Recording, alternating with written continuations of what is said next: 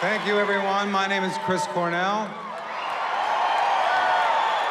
And I am here tonight to induct an amazing band, and they also happen to be my hometown heroes, a band called Heart.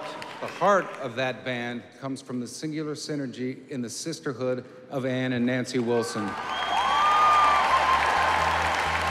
They have more than earned this moment to, at long last, stand with all the other rock gods and take their rightful place in the Rock and Roll Hall of Fame. Come on up.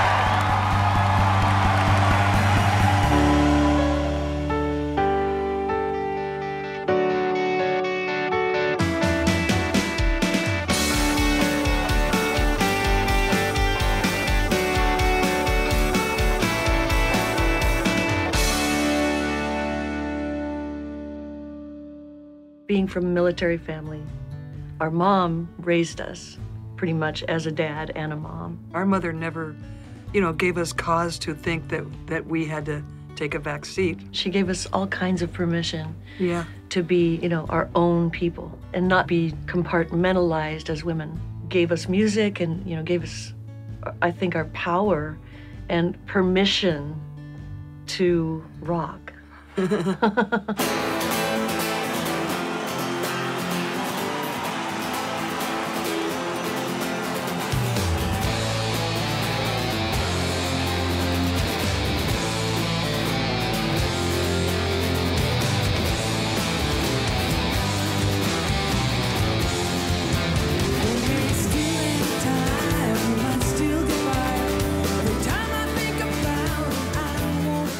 You would hear on the FM radio that there's this new Beatles album coming out called Abbey Road, and you better go get it. The first day that the album came out, you'd be there, being fans of music, being fans of Elton John, going to the show, going to see Led Zeppelin play live, and having your life altered by seeing that stuff in person. Yeah.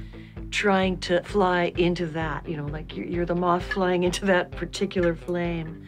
As teenagers, we attempted to figure out how to write songs that sounded like songs we liked. We tried to write like a, song like Bob Dylan, like a protest song, and then we tried to write another song that was more like the Beatles with a sense of humor. And all of these things were kind of like trying on different suits, like outfits, and trying to figure out who we were gonna be as writers. Well, making our first record up in Vancouver, BC, it was called Dreamboat Annie, and at that time we were a bar band, just listening to the radio, listening to what was big on the radio, and it was ABBA and Deep Purple and Queen and Led Zeppelin, and we knew nothing about the studio, about the recording process, or songwriting, or song choosing, or anything like that.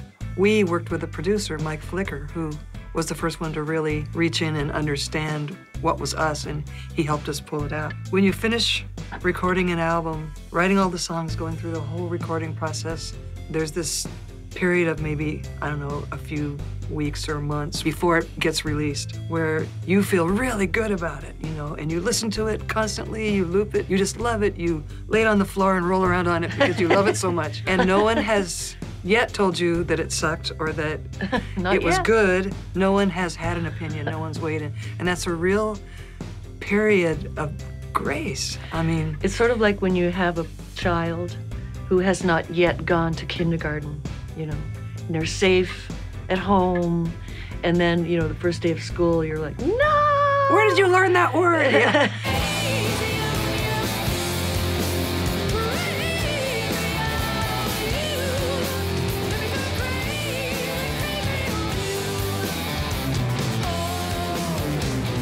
After Dreamboat Annie was released, there was a real loud silence. I don't think anyone knew where to pigeonhole us. At that time, on the radio, they could only play one female act per hour. And we already had Joan Baez. We already had Janis Joplin or ABBA. So it was silent at first. And then as we worked it and we, went out and went to radio stations and said, hi, we're Ann and Nancy Wilson.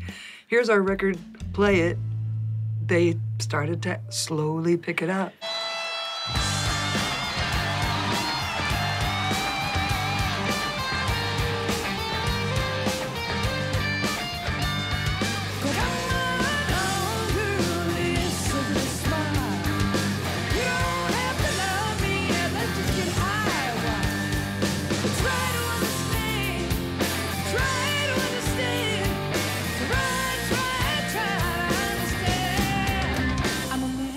We had just been fired from a club gig out in Alberta for acting up in the wrong way. And it was like a movie moment. It was the opener for Rod Stewart couldn't make it, so they said, hey, you want to go out and fill in? And so we got ourselves out there on a train, and we walked on stage to a house full of lit matches. Do they think we're ABBA? Do they think we're somebody else? You know, could this be for us? You sort of look behind you. Yeah.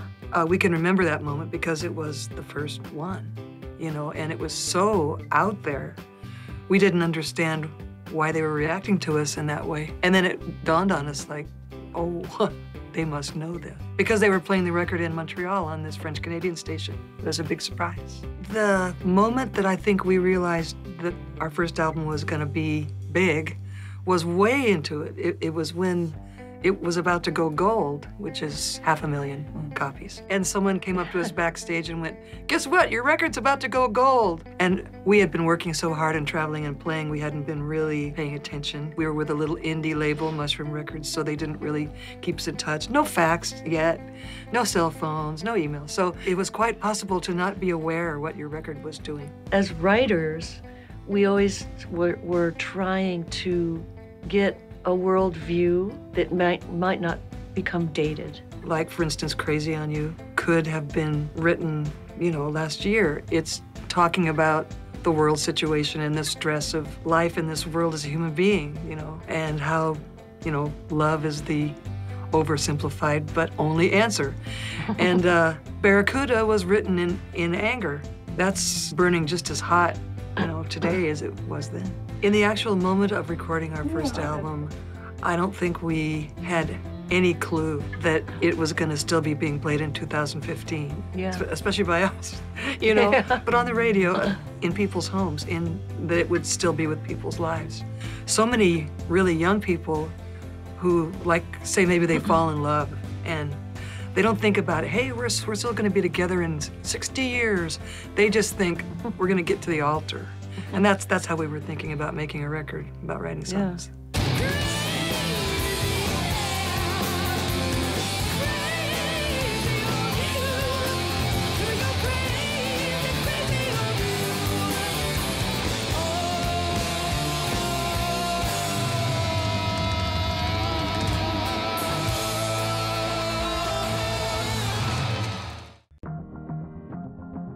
Listen, we lost 18 games in a row. And every game before the game, I had to make our team believe that we were going to win that game.